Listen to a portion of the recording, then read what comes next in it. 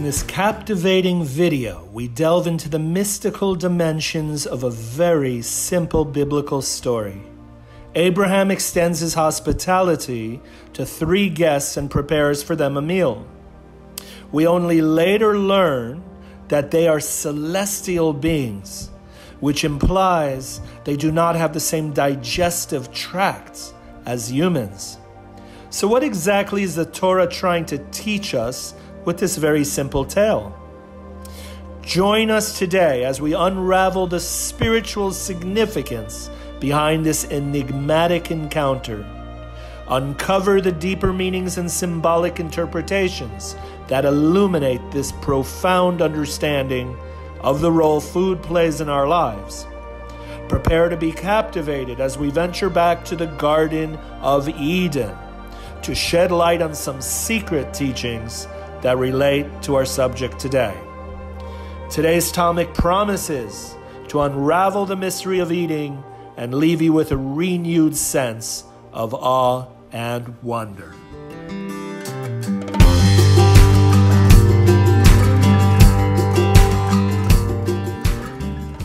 So the very first time eating is mentioned in Genesis, it is when Hashem is showing off his beautiful garden.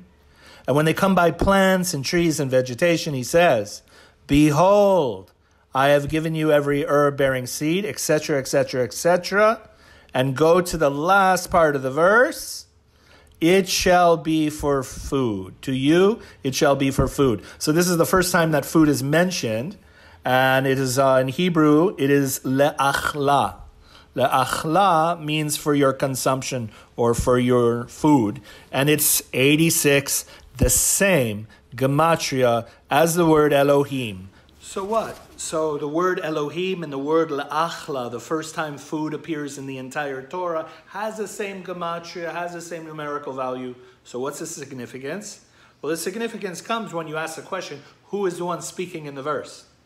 Who is the one showing Adam his garden, introducing the first human being to all the plants and trees and vegetation that is suitable for consumption? It's Elohim that is presenting. It's Elohim that is presenting the idea, introducing the idea of food to Adam. And yet, the word la'achla, food, on a level of essence, contains within it the energy and presence of God. So what is Elohim? What is God saying basically in this verse? He's saying that food is the way also to access me. Meaning I am giving all of this for you, but when you chew your food, when you taste your food, when you consume your food, make sure to have the presence of mind because you can feel my presence there. Blessing food before consumption is a way of not only expressing gratitude, but inviting the divine presence in our midst.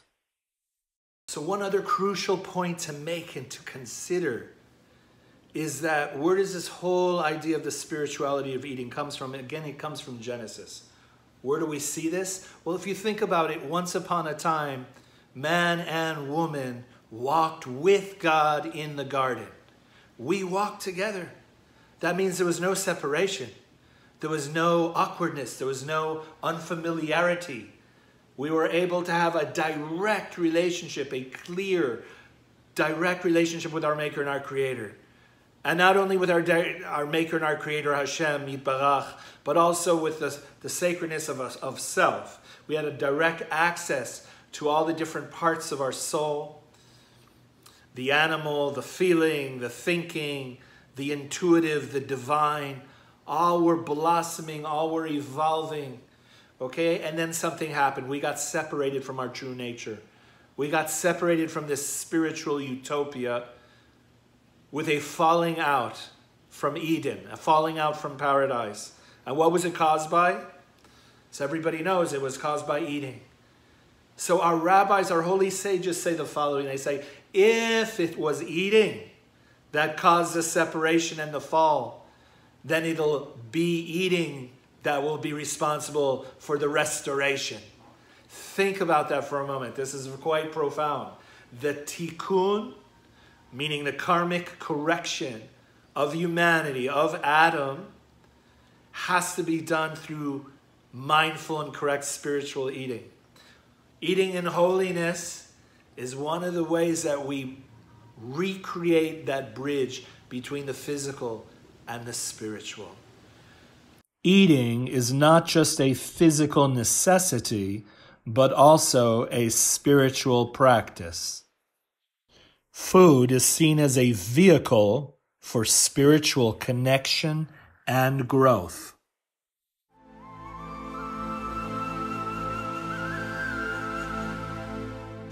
So next we have a story about Abraham, our father, the founder, right? Avraham Avinu. And it says that Abraham was sitting by Yoshev Petach HaOhel. He was sitting at the opening of his tent, and three passerbys, three guests came by. And strangers, guests, and Abraham waved them down because he wanted to offer hospitality. What was one of the first things he did when these three guests, these three strangers, entered his tent? Is he went and fetched some water for them and began bathing them. Afterwards, he prepared an elaborate feast for them. The commentators are they find this story problematic.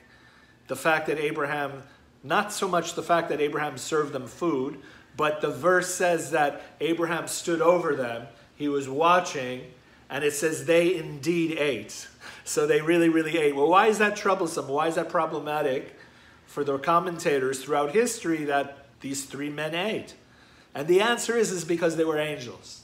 They were angels in disguise, later we learn, right? It was the angels Gabriel, Michael, and Raphael.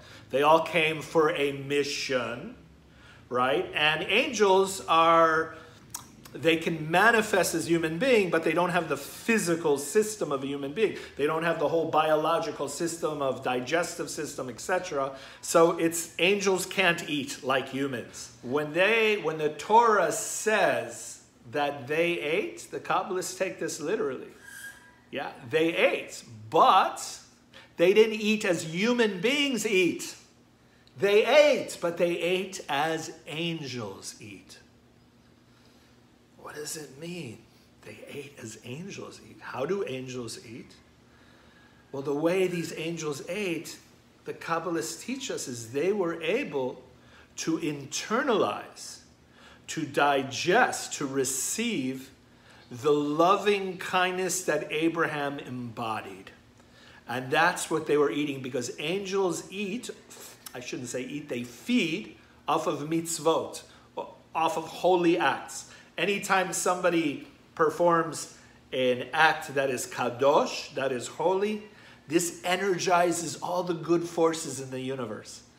And when someone goes into a place of not unity and oneness and love and tolerance, but a place of agitation and conflict, antagonism and anger and fear and self-doubt, which is the fragmentation of the great unity that God is, then that's feeding the klipot, that's feeding the other side, that's feeding the negative forces in the universe. So angels eat, angels feed off of kedusha, off of holiness. This gives them more energy to do their missions. And since there were three angels that were on a mission, the meal that Abraham prepared, not literally as in physical food, but his act of preparing, the transmission of who he was as a holy being, his essence of Abraham was transmitted into the food, and the angels received it.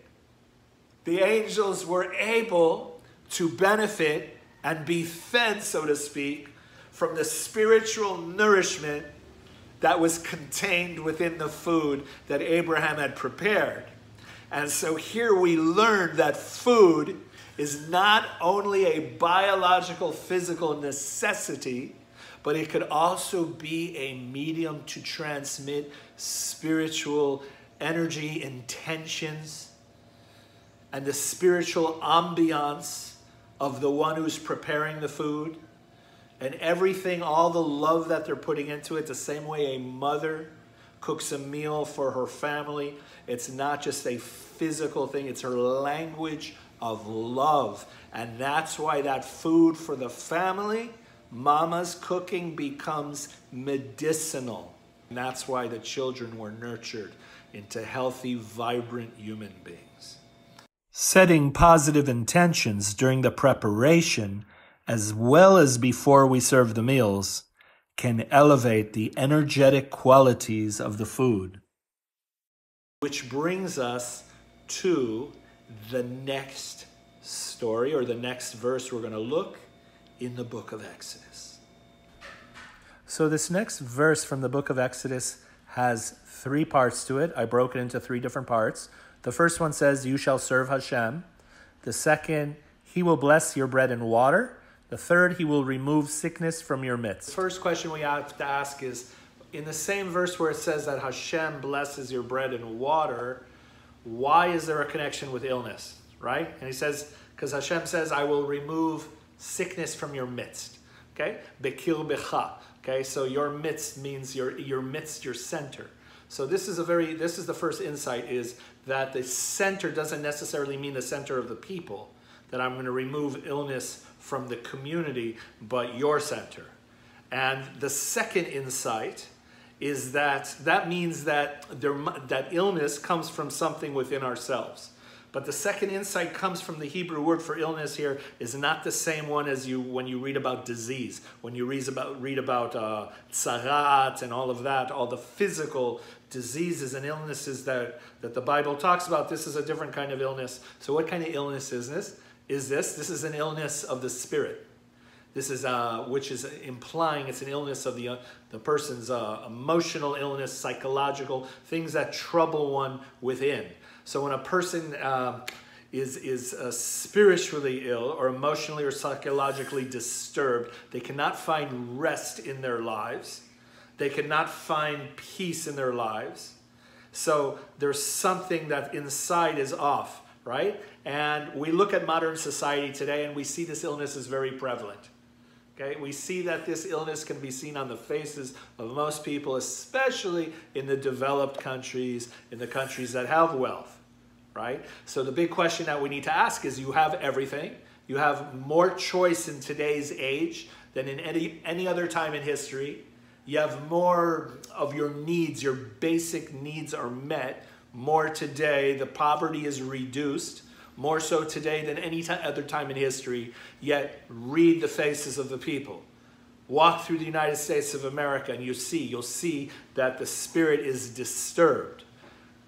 They have an abundance of food like you could not believe, yet there is starvation in the land. There is hunger, there's thirst, and this is what the verse is addressing. Okay, go back to the first part of the verse. And you shall serve Hashem, your God. That means that everything is about God. You have to have an orientation in your life where God is your center, where your higher power is partnering with you. So when God becomes that ultimate reality, then you invite God into the very act of eating, then the food, the basic necessities of bread and water are blessed by God himself. He doesn't bless the individual. He doesn't bless me. He blesses the food. He blesses the bread and the water. Why? Because it's nourishment. And here, as we were saying earlier, it's not just physical nourishment. Again and again and again, how many times do we have to repeat the same theme? It's spiritual nourishment that can be transmitted through the medium of food. And in this case, even the most basic food like bread and water. When God himself is the one blessing that, then that removes that spiritual and emotional illness from your midst, from your center. But when you have a conscious contact with a higher power, with God becomes your reality, he is the center of your life, he is the one blessing your bread and water, then that itself will remove that existential sickness from your midst. You're satisfied. And that's the one thing that is missing. This teaching is a missing puzzle piece to why we are not happy. We have so much. We have more in our generation than any other generation before us. And it just grows exponentially. the amount of information, the amount of knowledge we have access to, the amount of channels and internet websites and music and everything, food, everything. Yet existentially we walk around like we're in some kind of spiritual desert where we're thirsty for water.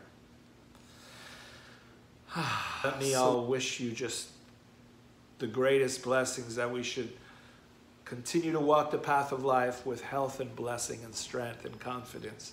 And please don't be a stranger to this channel. If you're not yet part of our tribe, don't forget to subscribe so we could be friends and we could see each other again and again. Until next time, shalom and blessings to you.